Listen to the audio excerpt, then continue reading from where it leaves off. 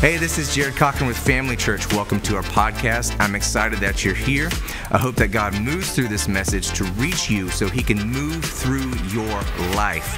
Be sure to share and subscribe so that we can reach the world with God's word. Enjoy the message.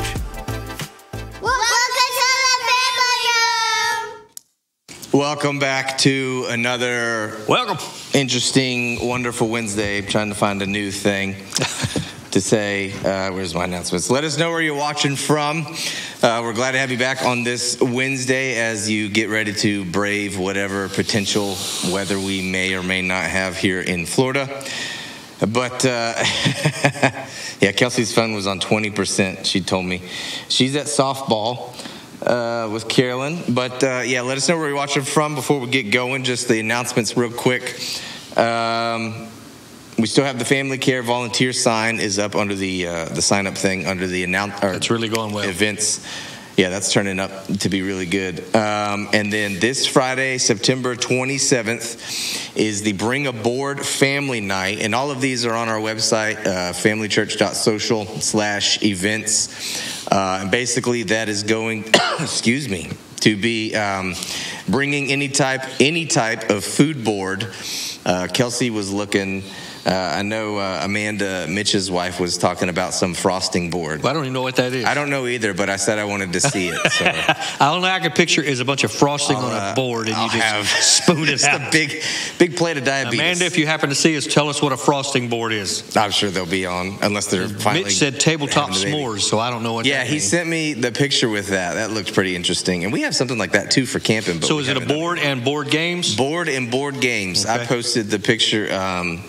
We've got 2 different things of Jumanji.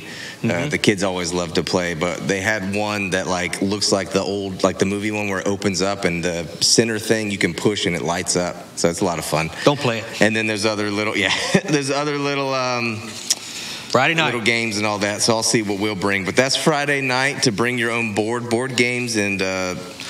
We won't have any problem with the storm for that. Friday it'll be already gone up into Georgia, so. Yeah, it'll be done by then. Happy to have y'all with us. I see Kathy Murray from up in Sandy Ridge, North Carolina. Glad to have you there. And yes, my heart has gone back to normal rhythm after signing. A momentary blurb on that. We own 60 acres of land. Finally. We own it. Signed the papers a couple days ago, and it is ours. Now the work starts. I stopped by there after picking up horse feed today and just prayed over it, and then that's when I took that picture and put it on my Facebook. So important. Everybody, interesting to see. Start praying now, because the adversity that we've been facing is real, and the struggle. It was a 9-month ordeal to get all that done and get all the paperwork done. A long process, and now the wheels are in motion, and it's exciting.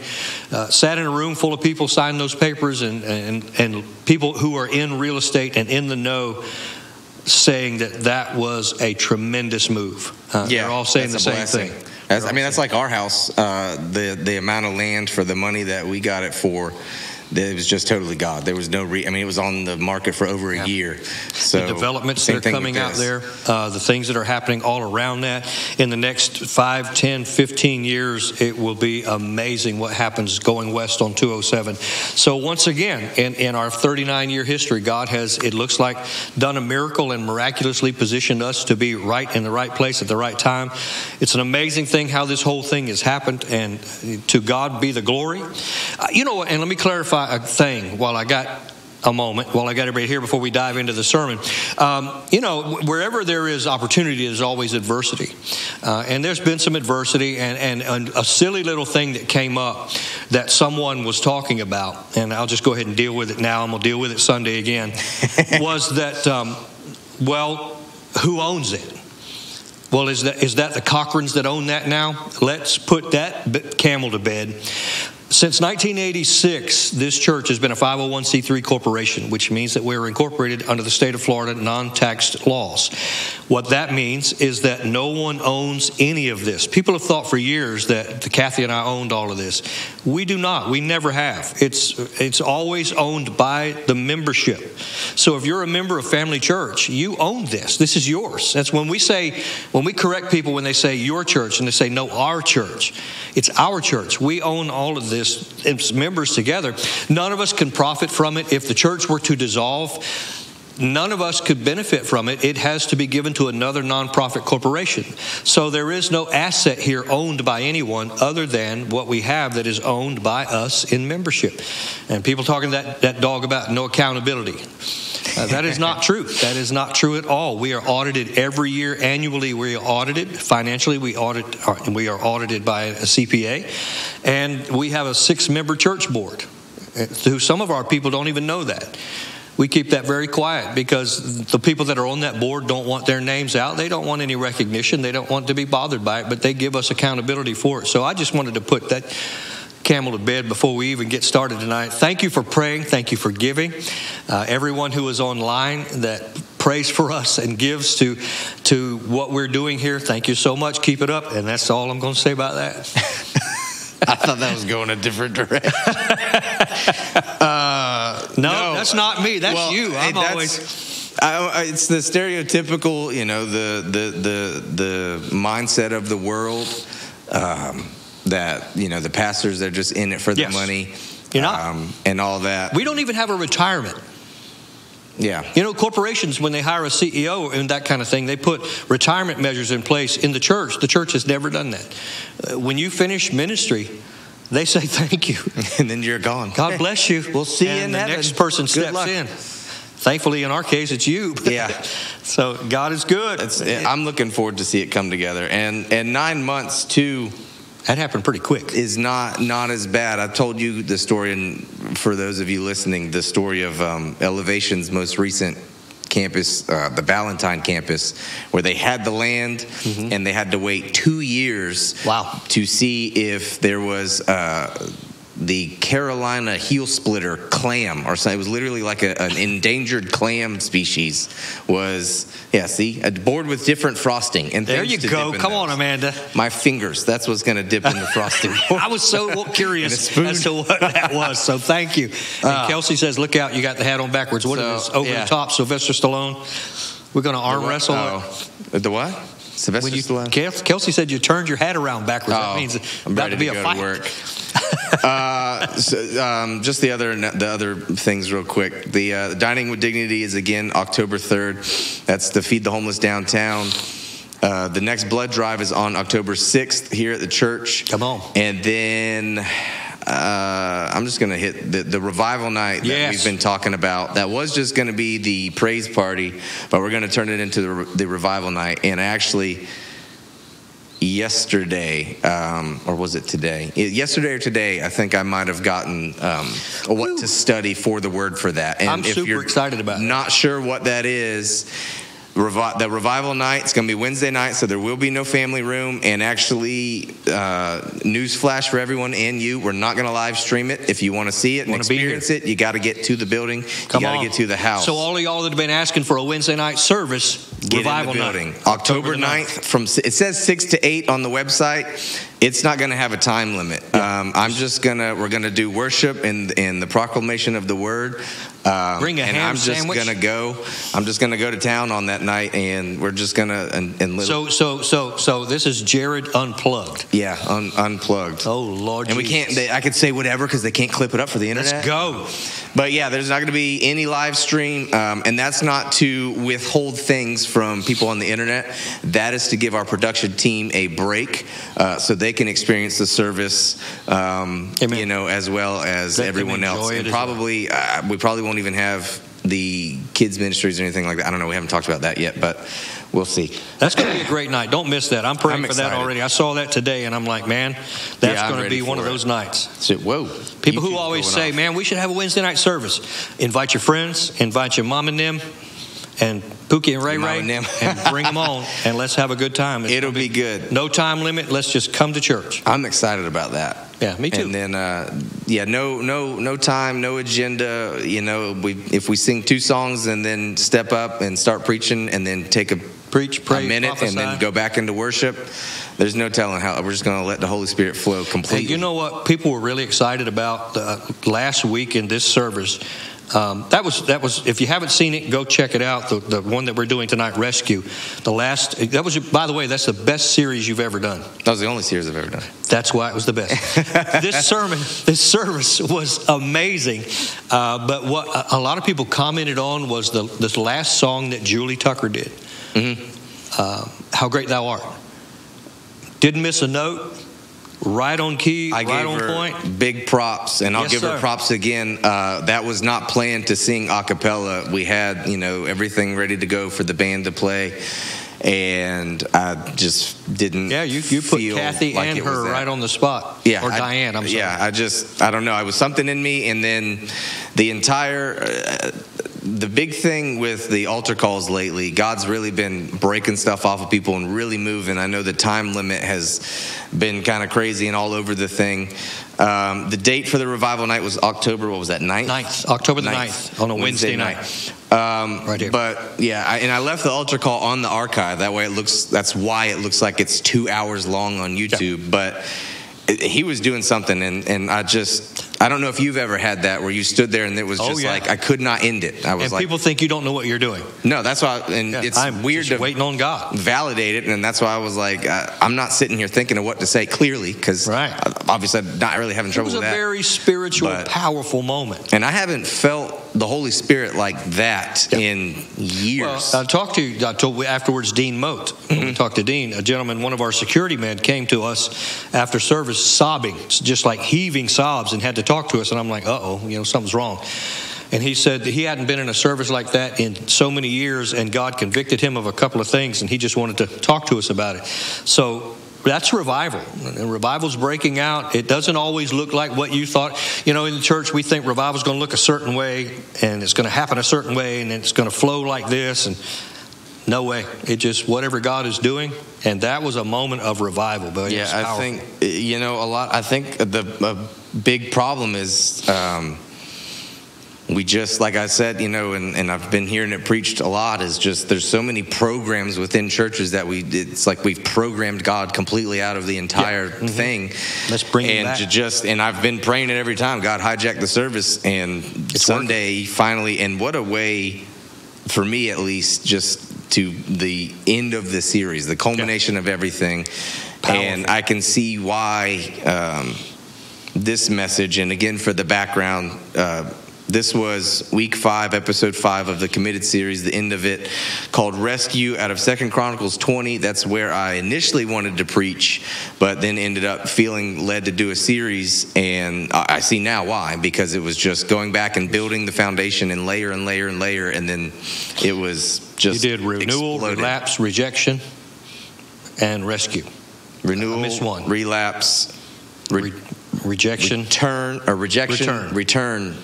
and rescue. There we go. Because every time I got up here, I kept forgetting the names, which was weird.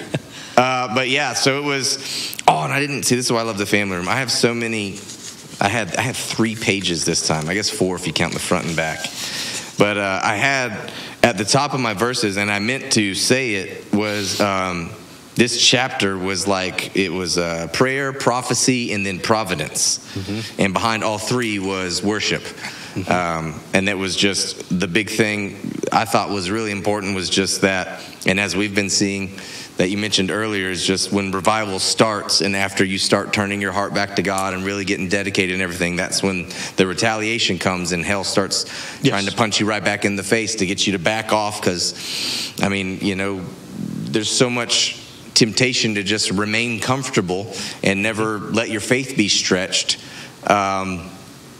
and it's weird to say, but I think you guys can understand my heart is just, and I'm not trying to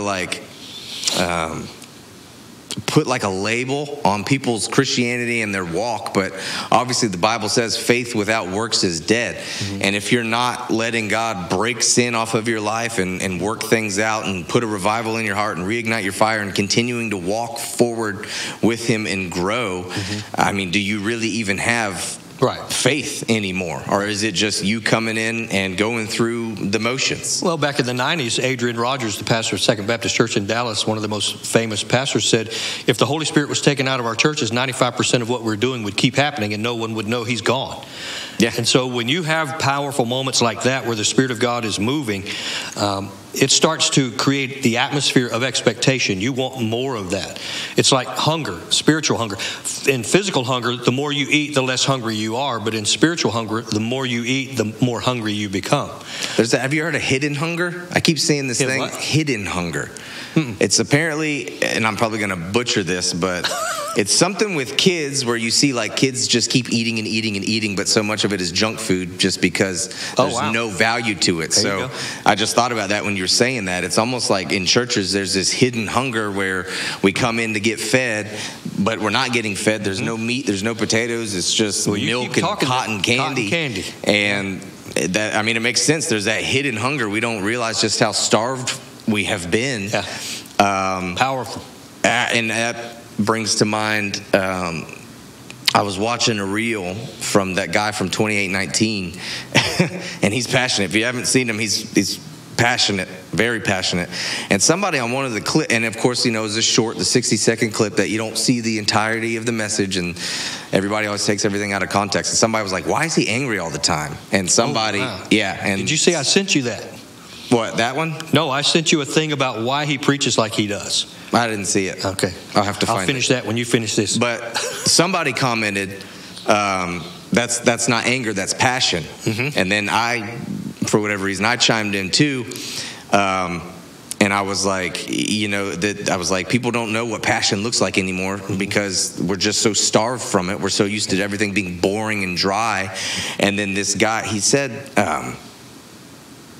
it actually struck a conversation with the guy because he responded back, and I can't remember exactly what he said, but it was something along the lines of just like, he was like, well, I get that, something, blah, blah, blah, but there's a lot more people that are more effective without being that loud or something like that.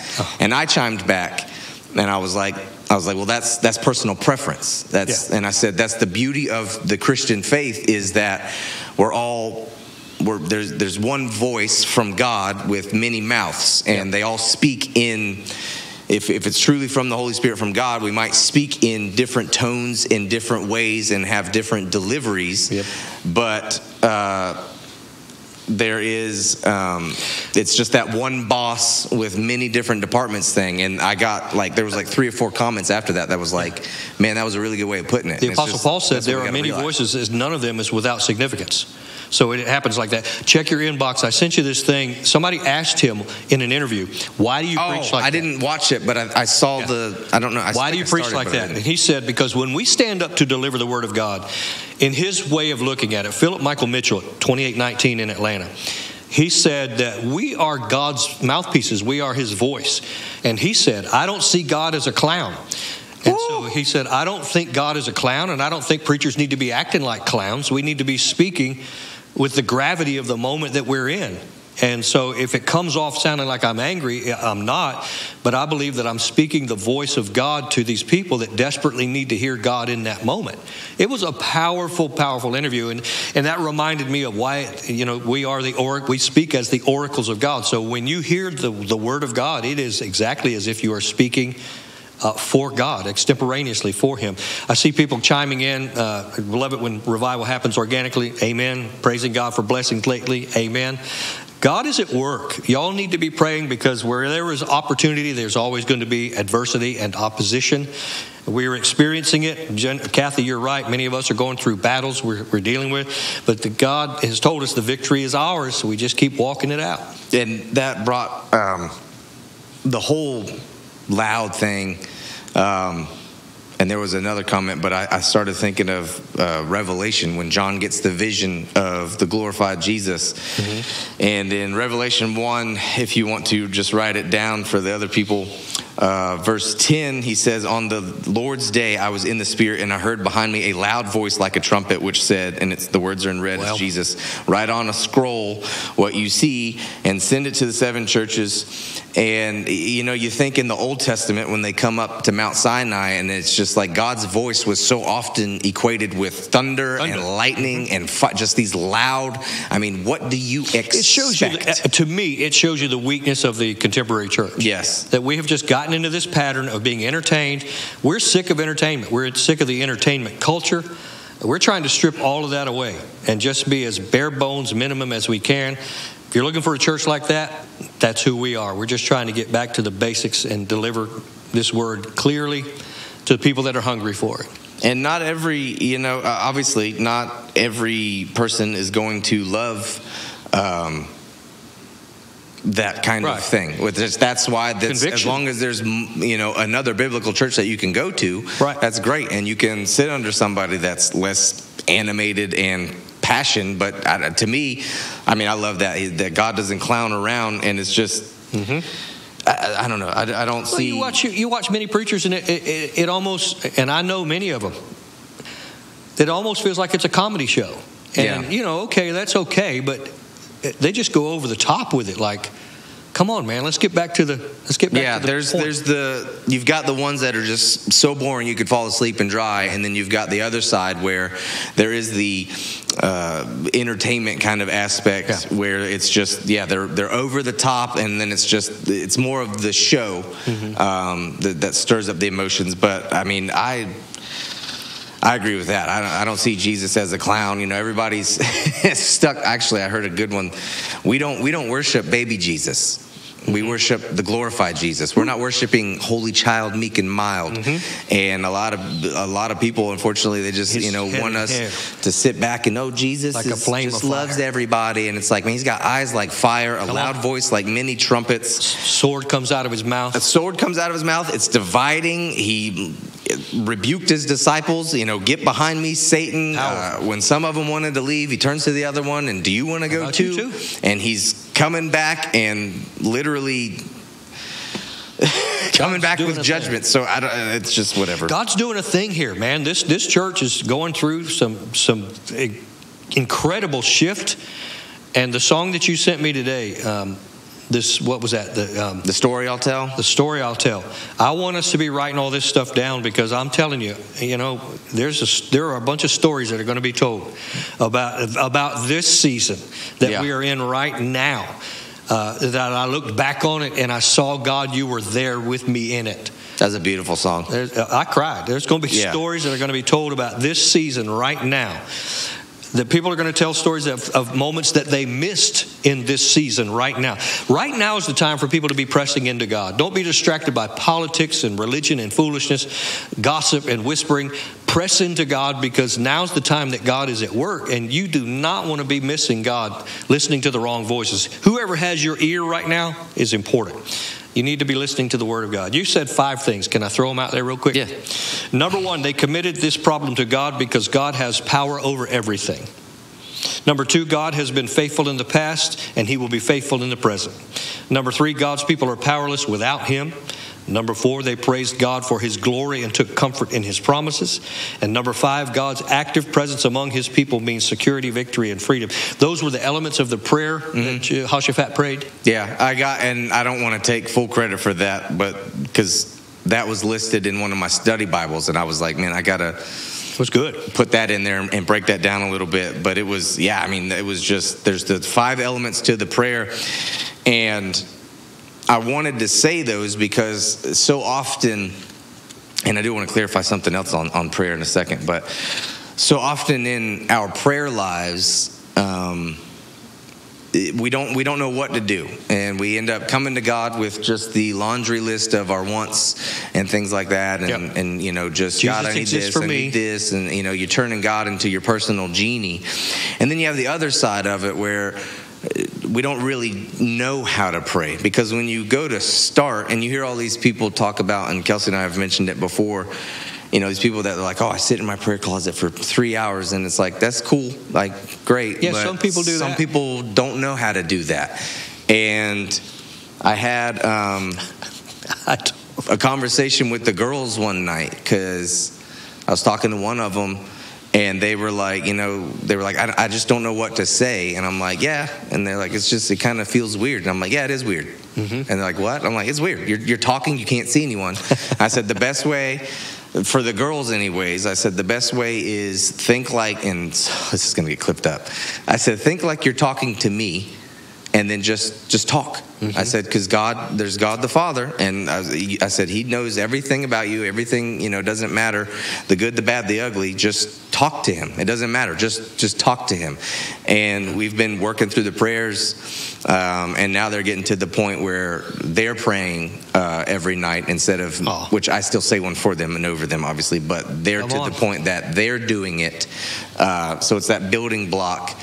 And that leads me to the other thought, because Kelsey was like, she was talking to me after church about it, because I was talking about, if you remember, the guy that was camping, and how I said that she had said his prayers were superficial. And I don't think I clarified it in the sermon. I didn't mean that like in a mean way. She didn't mean that in a mean way, obviously. Think you did. You said that. You said, I don't mean it like that. And it's just, you get so for me in my prayer life, and I've seen it just with this and just taking that full-fledged leap into boldness, is just, until you just start doing it, you don't really know how to pray. And the more you do it, obviously the easier it becomes. And then eventually, for me at least, it just like, it shifts into that just courageous, that fire, that boldness, and then eventually that also shifts into and with the Holy Spirit. Because I've noticed most of my prayers up here, once I start going, I end up feeling like I'm just standing there with my mouth open, and God's just pouring things out of my lungs. And it's, Psalms 81:10. The prayers have been incredibly powerful here lately, and it's just, and they're not pretty. No, they don't need to be pretty. That they don't have to be flowery, pretty, the poetic and flowing and streaming. No, we don't want that. Straight from the heart. Man. And that's like the story Jesus tells with the Pharisee, where he's standing there and he's like, God, I thank you, like I'm not like this guy and these poor people and all that. And there's the other guy that's over there just beating his breast, not able to look up because he doesn't feel worthy. Be merciful to me, a sinner. And that's all God needs. It's exciting to watch what's going on, like with your girls especially, like just in a quick sidebar. Last week when Kelsey sent the video to us of rehearsal, I didn't know she was shooting a video of Riley. That girl's ready. People would disagree with me, but man, she's just worshiping and singing the song, and I'm like, she inspires people. She inspires me. I'm like, that is the way worship should be. I would not that I'm condoning gambling or betting, but I would be willing to put money on it. And I don't mean this mean to anyone on the worship team, but I would say that our kids know the words better than the praise team half the time. Hey, listen. They just, they're in and out, and we've got Spotify on like their little phones or tablets or whatever they have, and they'll listen to that all the time, so they know it. We haven't even asked y'all. There's a lot of people. Y'all are chiming in. Thank you for that. Chuck, Jesus ain't in the nice business. He's in the real business. Come on. Hey, I'll start training on Monday. I'll see you Monday. If you had a favorite quote, from Sunday, throw it on there. If there's something from the Word or the entire series that spoke to you, any particular sermon in that 5-sermon series that spoke to you, say it. This one got me. God is not going to fight what you won't face. People behind me went, ooh. I liked that. Evidently we did that. Too. God won't fight. He won't. What he's won't not. face. And that goes too with we want God to just, we sit here and we're like, the battle is God's, it's not mine. Yeah, but then a lot of people take that out of context and they think that they don't have to do anything. And then they don't even do the baseline of praying about it. And they're just sitting there that, this is a God's battle. And I don't, and it's, they take the, like the stand firm and see, or be still and know. And it's like, no, you still got to pray. You still got to trust God and have faith. And that's why I wanted to point that out as well. Like they still had to go face it. God told them what to do. He told them they were going to get delivered. He told them where to find them. But, I don't know about you, but I would still think that as they're walking up there and praising and everything, they're still in the back of your head like, man, this is a little crazy. Think about it. Like if if you were in the military right now and you were getting, or let's just say, I'll just go extreme because I like to go to extremes. It's right after 9/11 and you're getting deployed to go to Iraq, and you get a thing from God that just says, hey, just praise me, the whole enemy, I'm going to take care of it, don't worry about it. Mm-hmm. You know, on the whole flight over there, and if even, you know, while you're doing it and trusting him, there's still a party that's like, this is nuts. Okay. Oh, boy. Like, God, I'm trusting you, but, and I think that's a good thing that people also need to understand is God's not afraid of your doubts. He's Amen. Not afraid of your questions. Not at all. A lot of people want to withhold, like, asking God, and it's just like, man, because he knows you're thinking it. We're all children to God. We're not, oh, man, there was another good sermon from Philip Anthony Mitchell at 2019 about the childlike of faith. He didn't call us to be childish. He called us to be childlike. And he pointed out, and I never thought about it, he said, nowhere in the Bible are you referred to as an adult.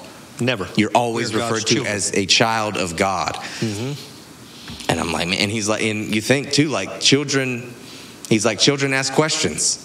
Adults, we just, and I can't remember if he said it or if Stephen Furtick said it, he was like, as adults, you stop asking questions externally, but you're wondering about it internally. And it's like, you have to realize, man, God's not afraid of that. It's okay to ask him and bring your struggles to him. And asking questions is a great way to learn. I mean, you can't learn a thing if you don't ask a question. Yeah, exactly. Kerry Garrett, but God. You really pushed in on that one pretty good. But God. That was a good series because you came up with a bunch of things, really one back to back. Something, but God. What really blessed me, and I don't know what I was expecting, so I don't even know if it went correctly, but I was telling you about it, how I felt like I had that charge to challenge people and to take that shift like forward. And that's when I had everybody stand up and practice the praise. That was good. And it was, man, that was powerful. Were you nervous that it wasn't going to work?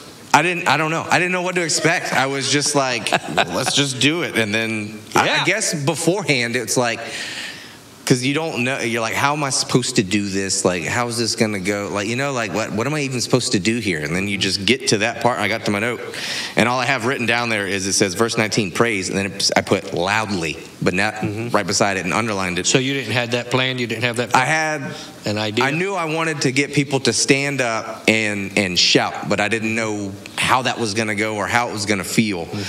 And then I wanted to point out how for some people, obviously, it would be uncomfortable because for a lot of people, they don't come in and raise their hands. They don't clap during worship. They want to white knuckle it. The white knuckle it. And man, I heard another good one today about how we put more respect on man because we'll show up early for work, show up on time for work, but we'll want to show up after the first song for church. Even preachers do that. Big-time preachers come walking in while the song's going. And I heard that, and I was like, man, that's a really good point. And I wrote it down. I'll have to bring it up, but it's just that, like... You've been working for months to change the culture here. And I will not stop. Don't stop. Keep going. Change the culture. Showing up on time, being in the building, get here early, have some coffee, meet some people, have some conversation. Don't do that thing of waiting along. Jared, being real, I'm not here to fluff your feathers. No. There's no point in it. And like that, like how I've harped in on the cotton candy Christianity thing, just... God never called us to be comfortable. He calls us to be consecrated. He literally calls us to be set apart. And somehow we're okay with jumping up and down. And for some people, like at concerts, you go to a secular concert, they're jumping up and down, you're drinking, you're raising your hands, pretty much in an act of worship towards those people. And not to get too graphic, but some people are stripping down and throwing things at the band. But as soon as we come in on Sunday, we just expect to just sit here and withhold dignified. Everything from God. As if we equate that with dignity, dignified. I see Kathy use the word undignified. I will be even more undignified, David said. I love that. You just keep pushing and changing the cultures, especially digging in on comfort and being comfortable. I've confessed this to the family and to the family room, that I hit a stride where I got comfortable, and I was just happy to be there. 62 years old, church is doing great, just enjoying life and heading out for the pasture. And and then you say, well, let's go buy a pasture. It's just changed everything. It's the comfortable is over, and it's a new season. We're excited about it. Man, I know obviously for some people, getting shifted out of that comfort zone is not fun. It's not fun for anybody. No. I mean, it's not fun for... It wasn't for me. It wasn't for me. No. I'm so used to typing up a whole thing on an iPad and stressing out the entire week, and then to come up here and go, hey, I don't know how this was the first sermon in the series. I don't know how this is going to go. I don't know what to expect. I have barely any notes, and then just preach for an hour and 48 minutes. And it's like, that's not comfortable. And then to get up here every single week with just a little bit... And it's like, it's the same thing every week. I'm writing it out, and I get up, or I get close to getting up here, and you're like, is this even enough? How am I going to make this into an hour? And then once you get going and the Holy Spirit flows through you. How can I keep this down? And then it turns into, how can I stop? At an hour. Another quote that you gave, and it was about the series, the sermon was rescue. That your point was that God will come through and rescue you in that situation. God's got it. Just because you got to face it doesn't mean you've got to fight it. I love that. That's great. Yeah, I don't know where just you because, got it. I mean, no, it was the same. That's fantastic. It was, I wrote down, God won't fight what you won't face. And then the next thing that had came to me was to shift it to drive the point even further home was just because you have to face it doesn't mean you have to fight it. That's powerful. I mean, the battle is God's, but you've still got to face it. You still got to get to the battlefield. That's something Scott had told us from the beginning with the stuff that we're dealing with. And he's like, man, we haven't even gotten to the battlefield yet. And as soon as you hear something like that, you're like, oh, that makes sense. Like, we're expecting when you're in it and things start coming at you, you think that's the battle. No, that's just like the little arrows that are coming in and like the bad comments or whatever. Mm-hmm. And it's like, you still got to go into the room and face this thing. Mm-hmm.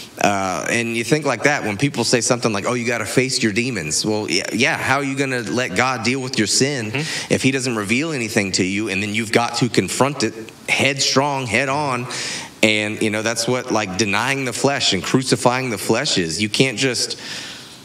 it doesn't just wipe away and then you never have to deal with it. You still have those temptations, and that's why temptation isn't the sin. Sin is acting on the temptation.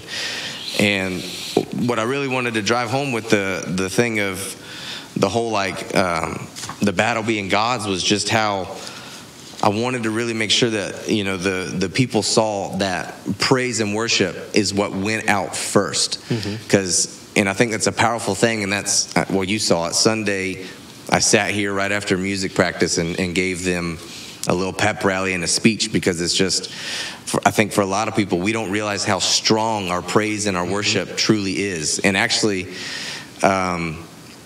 something else that was kind of a blessing to me was Tanya had said, and I hope you're not mad at me for saying this, but just how, because I didn't think about it either. A lot of people, you don't realize that praise and worship are two different things. Mm-hmm. So it was nice to explain that in a sense that people can understand, because that's the tough thing is it's easy to get into the routine of standing up here and you think you're only preaching to the church. So you use church lingo, and we often forget, not you necessarily, but pastors, we just tend to forget that there's atheists in the room, there's people that are struggling with it, there's people that are new to the faith, and you throw something out and they don't even know what that word means. And if you don't take the time every now and again to explain what that is, how are you helping people grow? So I think what God's really helping me with lately is just, and something I want to start taking forward is just teaching through the Bible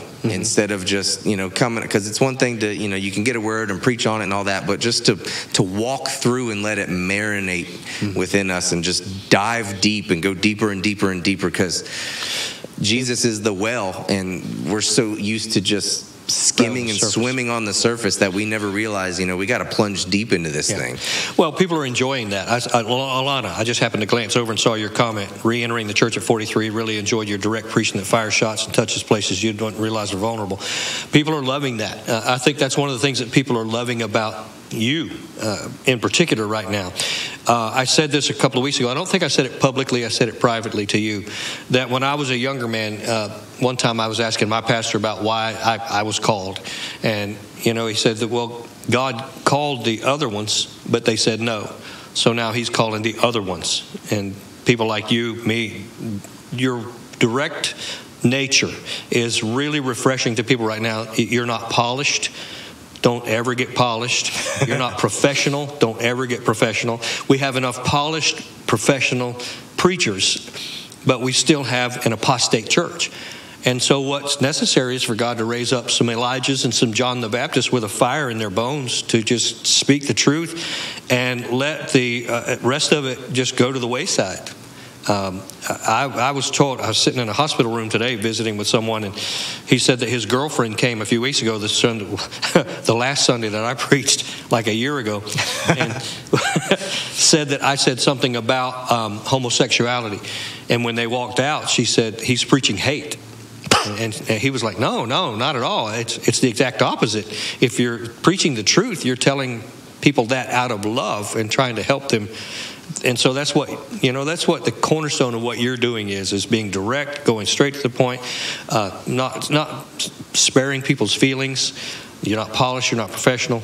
Keep it up. There's no, and this comes off harsh, but there's no, to a degree, because you can be coarse for just the sake of being coarse and being that's not brash, and that's not what I'm trying to do, and I don't intend to do that. I know some of the things I say, some people disagree with, or it hits really heavy, but I do choose my words. I do weigh things, and a lot of times before I say something that's maybe is going to come across harsh or coarse, you'll see me pause because I'm wrestling with it, just like the whole, not to bring it up, but the whole pipe comment from a couple weeks ago. If you watch it, I paused, I wrestled with it, and somebody will say, oh, well, you're just listening to the wrong voice. No, something literally, I just felt the Holy Spirit was just, you got to say it. Because there are people sitting there that speak that language. Exactly.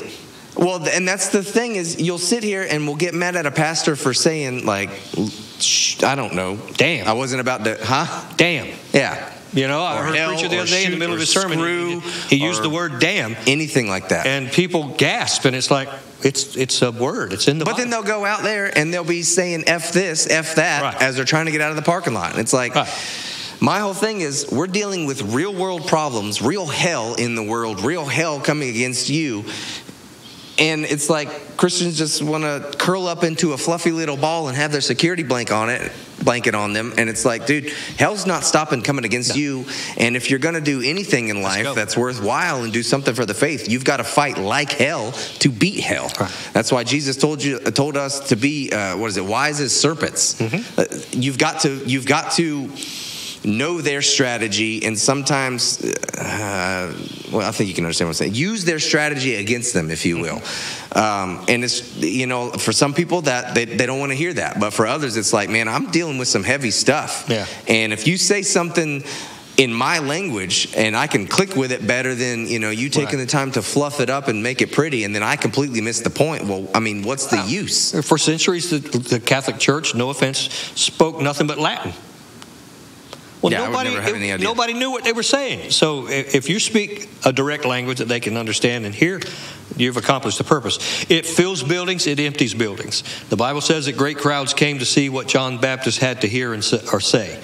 So that's what's going to happen. The people that are hungry for that. It will fill buildings. And obviously it does empty, but the only time it empties it is it empties the people that just want to stay stagnant. Yeah. And they want to stay dead in their faith, and they don't want to be challenged. They want to stay comfortable. We've seen it. Man, I feel like I got to say this, is just, if you're so focused on being comfortable here in this life, you're going to be really uncomfortable in the next life, in eternity, because you're going to be so focused on trying to remain where you are and not do anything that's putting pressure on you, not do anything that stretches your faith. And I just feel like there's going to be a lot of people that have spent this life trying to be comfortable in their Christianity, and they're going to stand before Jesus, and he's going to be, one of those is going to be, depart from me, I never knew you, because you just wanted to remain silent, remain quiet, and do nothing to further the kingdom because you were too scared to open your mouth, scared to get canceled, scared to have somebody get mad at you. Man, I don't care about feelings. I don't care about, it's good to get hurt. it's good to get hurt in church because that's conviction to a degree. I mean, there's no sense in, like 28:19, he preached the thing of don't be offensive for the sake of being offensive. Jesus says that. There's no sense in just purposely being offensive in order that would hurt someone. But it's like, man, if we're not getting convicted, we're not growing. And conviction hurts. Conviction sucks. Nobody wants to sit there and be like, hey, you're doing this wrong. You need to work on this. Then you're like, ow, well, I didn't realize that. Tell me how nice I am. Teaches you to grow. Like Mitch said earlier about if your kid's running into traffic, and you're going to correct them, and then, your kid will be like, why don't you let me do it? And it's like, well, because you're about to get flattened by a semi if you run out there. Come on. One thing I want to hit really quick, because I didn't bring it up Sunday, and I wanted to make sure to bring it up tonight. I don't think I brought it up. I had just recently, the other night, on YouTube, somehow it popped up right before, the week before this sermon, or the week of whatever, preparing, was the International House of Prayer. Mm-hmm. I had completely, and I feel like a lot of people have completely forgotten about that. Yeah. Founded in, I think, 1999, it says. I don't know the exact date, but it's Google it. long. Google it. The International House of Prayer. For those of you that don't know what it is, because I had completely forgotten it. And I wanted to bring it up, and I hope somehow this part gets clipped up, or this family room goes viral, or whatever. Put this in front of somebody famous if you know them. We need to make that famous again. If you don't know what the International House of Prayer is, it started in, I want to say 1999. I don't think it was 91. And I remember hearing about it. Mm-hmm. And basically what it is now it's live on YouTube. The stream never ends. It is a room where 24/7 they praise and they worship God, and they will not stop until Jesus comes back. And then, newsflash, we're all going to keep doing it for all of eternity. So it's really never going to end. But man, I would love to, apparently you can go visit it too. Mm-hmm. And I would love to go see it, because I can't even fathom. I'm looking at it right now. 24/7 since 1999. Can you imagine how thick the Holy Spirit felt in this room Sunday? 1999. I can't imagine how that room must feel, just because it has not stopped since 1999. So I want to find a way to put that famous again. That came under attack too, that whole ministry. Sure. Yeah, 25 years. I remember hearing about it, and it's like back then, you hear, they're starting up this thing where they're going to praise, they're going to worship 24 hours a day, 7 days a week. They'll do it in shifts. And I remember thinking back then, like, how is that even possible? How are they going to do that? That's never going to work. But they haven't stopped. And I think 9,138 days, 19 hours, 16 minutes, and 50 seconds. They've got a clock. They got a clock. Runs, I think that is awesome. So I want to go visit it. International House of Prayer. I really think we need to make that famous again and just blow it up, because the YouTube, I mean, it has stuff going, but every time I've clicked on it in the last couple of days, I haven't seen enough numbers. What about at the new land out there building a prayer Just chapel? Leave it on. Huh? Just leaving it on that channel. Have a prayer chapel. Yeah. Put it on that channel where that's where they come and go for prayer. And that makes me think of I think it's the Brooklyn Tabernacle. I don't remember Jim Cymbala.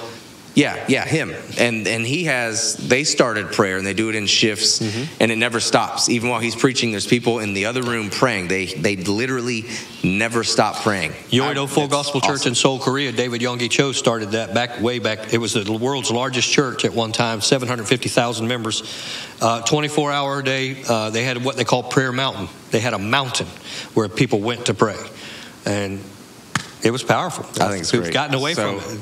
No wonder. I wanted to bring that up and mention it to you guys and whoever else listens to this, because there's so many different worship songs and whatever and blah blah blah that you can put on and just listen to whatever. I think it would be really cool if if we started blowing up that YouTube again and making it famous just because of what it is. And if you're leaving the house and you want to leave just that on the TV, so it's playing in your house. Oh, wow. I mean, imagine what that could do for the feeling of your home, to just have the Holy Spirit, having Jesus and having God just be worshipped every moment of every hour of every day within your home. I mean, think of what that could do for your life. And you come home and you feel it. or if you're if you're studying or whatever, just putting that on in the background instead of your typical worship music, just because it's literally never ended since 1999. That's, I don't know. I felt like I was supposed to bring it up. For us here, what's next? Rain, apparently. That's what that sounds like. Yeah, that's a band of Rain. No, for us here, we just got Sunday coming up, and as I end this series, I'm already working on the next one. Is this Sunday, October the 6th, or? No, this Sunday is the 29th. 29th, okay. Yeah. It's the fifth Sunday of the month. There's supposed to be one more Sunday. I think Communion's this Sunday, too. Yes. We wouldn't want to, miss that and leave that out. We will not miss that. We're going to set that up and do that. So, obviously, the church is in a great season, a wonderful season, a season of growth. And I want to take the time to make sure we mention just, we're thankful for your giving, obviously, with the land and everything that we have going on with just your continued support, with just everything the church is doing. I'm thankful for the new people that are getting in and immediately getting plugged up. Yeah, that's what I was about to say. The teams are growing. They're growing. If you haven't found a spot to serve yet, security, do something. Your worship team is growing. That's what's one of the strange things that's happening right now. As seasoned people are kind of, finding their way to do different things, your young new people that are stepping in are coming in with that attitude, I want to serve. And we've got musicians that are starting, singers that are starting, people that want to do a production. So now's a good time. Jump in. Now's get involved. The perfect time. We've got people truly pressing in and getting behind the vision, and God is shifting the cultures. Join us in-house if you can. If you have the opportunity to be here, we watch it online and it's good, but there's nothing like being in the house. Come fill the building, sit in the seats, feel the spirit that's going on here right now. Those of you that come every Sunday, invite somebody. Just throw it out on your Facebook page and invite somebody. Hey, join us in church. You never know what an invitation will do. 86% of the people that come to church come because somebody invited them. Exactly. Some people are just waiting for you to say, "Hey, I'm going to church. Would you like to go?" It's a lot with the testimonies that I'm having poured in, the prayer requests that I'm having poured in. What's going on? And today I went to St. Augustine High School for the See You at the Pole thing. Which for some reason is only once a year, which I think is insane. I don't know why we don't do it more, once a month at least.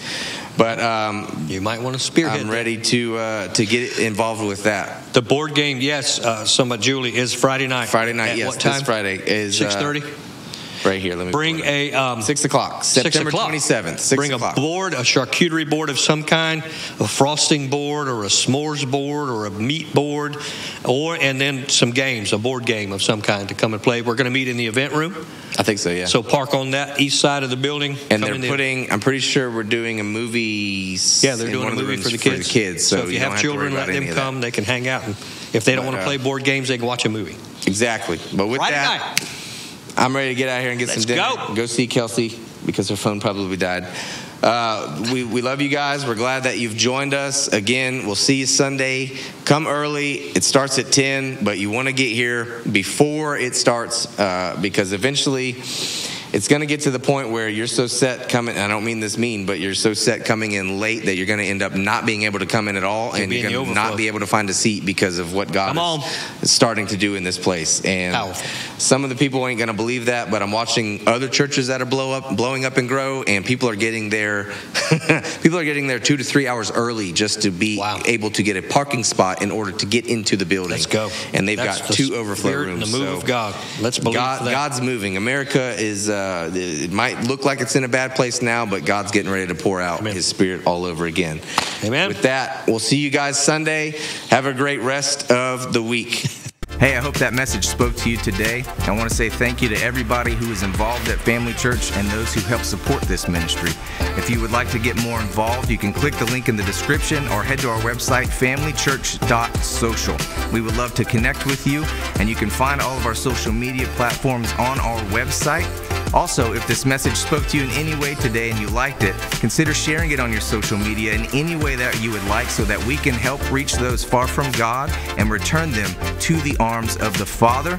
We want to see God work through you. We love you. Thanks again for listening. God bless you.